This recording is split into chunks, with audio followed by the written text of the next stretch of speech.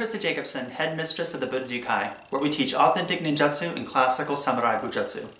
We're also a school known for its training in the raw reality of self-defense. In this video today, we're going to look at the 21-foot rule and determine whether it's possible for someone to carry a concealed firearm and use it as a defensive measure in the world of self-defense. Now this video is going to have 3 more sections to it. The next section is going to be some video footage of me teaching a knife fighting seminar right here in the Hanbu Dojo. Now after that short clip, we're going to move on to an actual video presentation that many security officers and police officers use as an educational tool to teach them the raw reality of trying to grab a firearm in an intense, violent situation.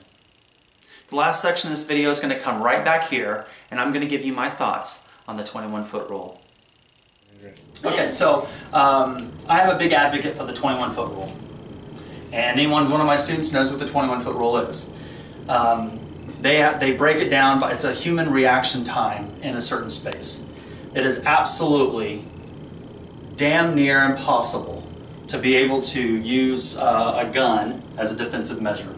You don't have the time. This in here, anyone's been to the dojo knows that I teach small groups, usually 6 people per class, 2, 2, 2. This room here is about 20 feet here, and it's like 11 something this way, and it's like a little over 20 that way and a little over 10 that way, or 11. But my point with this is we have practice firearms like they look like the size of a Beretta or whatever, 9mm, so on and so forth. Like the Budo. And we've also have airsoft guns, and I've done this many times, and I've lost every student that I've ever had to do this with. I've lost. I've never retained a student by doing this drill. Because if I've done this drill, it's because the student really thought they were Billy the Kid. They were this rootin', tootin', cowboy shooting. They have it. So I told them, I said, inside 21 feet, if someone's rushing you with a knife, you do not have the reactionary time to draw a concealed weapon, cock aim and shoot, and hit me before I stab you with a knife. Inside 21 feet, you can't do it. There's no way. Not the damn thing. Now, if the gun is hot, that's different. Because see, the thing is, people say, well, you see it in the movies, and I said, but the gun's probably hot. You know what I mean? What I mean by hot is gun out, safety's off. You know, the military are walking around with an M16, and all they got to do is pull a trigger, and they're popping rounds, right? Well, that's not how the majority of people carry guns. Even in America, for all of you guys and the majority of my followers are outside the United States, I know the majority of you think Americans, all of us carry guns and we just want to shoot anything that's breathing. It's not true.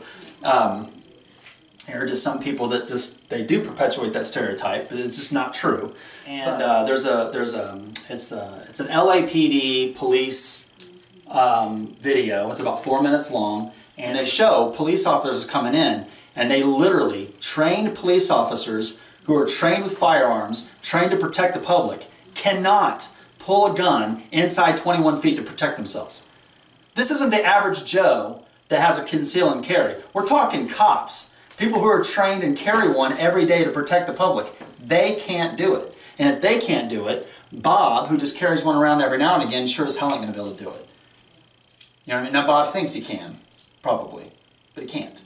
So we are going to take 4 minutes because I think it's important that you guys watch that, so you guys understand where I'm coming from and you can see professionals that know what they're doing do it. To finish up on the story of my 21-foot drill where I lose students, yes, I have students that come in and think that they're Billy the Kid and they like to carry their guns, and then I tell them that they can't stop me from cutting them and pulling their gun, so they wear their gun usually on this side of the room.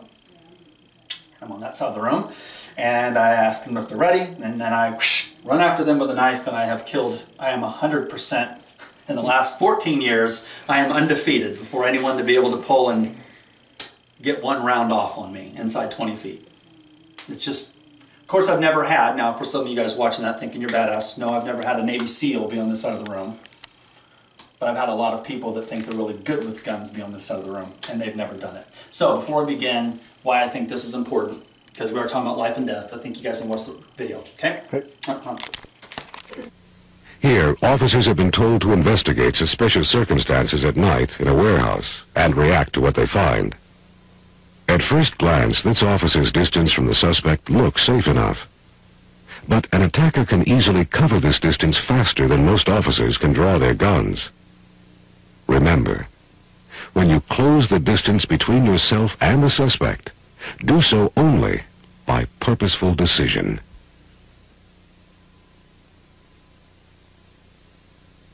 In fact, at close distances, your only realistic option for controlling a suspect is empty hand tactics. Yet when officers are asked how they would control a knife attacker, they usually say, "I'd shoot him," forgetting that they may not have time to in reality. Here, still unrehearsed, is what really happens when officers assume they can automatically use deadly force against a knifer. They stand their ground and try to draw. Or try to draw and disengage simultaneously. Or even worse, try to draw, fall down, and shoot. And they lose. Because time and distance work for the offender and against the officer. With a reactionary gap of about 1 foot or less, it's impossible for you to react quickly enough to even touch your holstered sidearm once the attack begins. At about 5 feet, the average officer can't even get his sidearm unholstered. Unless your sidearm or baton is already out, you'll have to rely on physical control at 5 feet or less. At about 10 feet, you might get your sidearm out, but you probably won't get a shot off. A suspect with a knife can close 7 paces and deliver deadly force in less than 1 1/2 seconds. For the average officer to deliver 2 rounds against an attacker who starts moving at 10 feet, the sidearm must already be drawn and ready to shoot. At about 15 feet, your chances get a little better if you're alert, anticipate danger, and are skilled with your equipment. But to deliver 2 rounds center of mass, your hand would already have to be on your sidearm when the attack begins.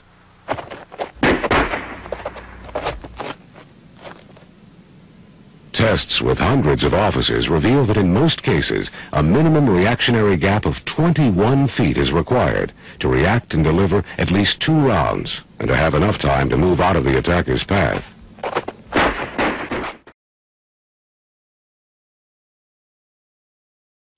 Now, before I share my final thoughts on the subject, I want to start out by saying that I'm not anti-gun, I'm anti-stupid, and there's a difference.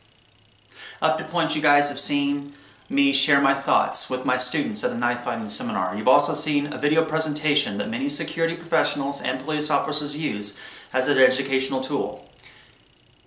It's talked about the reality of trying to grab a firearm within a certain amount of distance and the reactionary time needed to do so.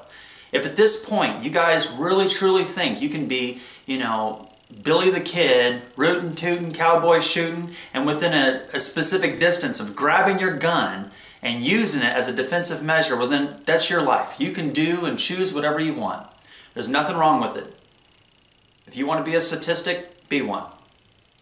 The one thing that I find amazing that is not discussed about the 21-foot rule is that the reality of where a threat truly is. Nobody stands 20 feet away and threatens you. You're never going to have an attacker spend 20 feet away and yell, "Give me your purse! Give me your wallet!" You're not going to have someone that's a rapist be 20 feet away from you and rape you. You're not going to have someone 20 feet away from you and tell you they're going to take your kids and then take your kids 20 feet away. And if you can't do it at 21 feet, you sure as hell ain't going to do it at 15, you ain't going to do it at 10, and you got no chance in hell at 5, right? So I think that is extremely important to understand that the real reality of self-defense never happens 20 feet away. When you are in an actual altercation, it is up close and personal. It's sad to wake up every day and see the media just use fear tactics all of the time. So it scares people into buying things to make them think that's what they need to protect themselves or protect their family. The raw reality is, if you don't have the skills to be able to do it, you can't do it. Most people can't hit a moving target. Most people don't practice with a gun enough to be good at it. They know how to, cock, aim, and shoot. They might go out once or twice a year for target shooting. but they don't do it enough to be efficient at the weapon at a level of a security officer or a police officer or so on and so forth. They just don't do it enough, right? So the average Joe who's carrying a gun, you know, as a concealed weapon in a holster underneath a t-shirt, they didn't even factor that in. When you watch that video presentation, a police officer has the gun in a holster, but at least it's outside a t-shirt. Most people carry a concealed weapon and their gun is in a holster underneath their t-shirt. So if someone attacks you, you have to be like, hold on, pull your shirt up, pull, ka-da-da, right? All they have to do is this. That's it. You're going to do all those movements to their this. They put a knife on your throat and ask you for your wallet, ask you for your purse, tell you to get in the fucking car. Hold on, I got a gun, you should fear me.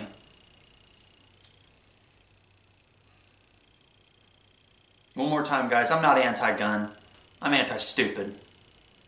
You guys can do whatever you want. If you really feel that you can do it, go ahead, do it. If you want to be a statistic, be a statistic. That's on you. As the headmistress of the Budo High, I have thousands of students all over the world who train with me in martial arts. I just want everyone to know the truth, the reality of being able to do it. The raw reality of trying to grab a gun that's stuck in a holster underneath your t-shirt when someone's already trying to knife you. That's the dumbest damn thing I think anybody could do. So these are my thoughts on the 21-foot rule. You can call it the 21-foot rule, you can call it the 20-foot rule, you can call it the 15-foot rule. Oh, you can't use a firearm inside 20 feet, 21 feet, 15 feet. You could call it whatever you want. Because you're going to be attacked in less than 10 feet. Hell, you're probably going to be attacked in less than 5 feet. If you think you can, then be a statistic. That's on you. Everyone has a choice. You can choose to educate yourself and develop the skills needed to protect yourself and the ones you love, or you can just choose to be a statistic. The decision is up to you. I've said this before in many of the seminars that I teach, knife fighting, so on and so forth. We're all going to die, but we all don't have to die at the hands of someone else.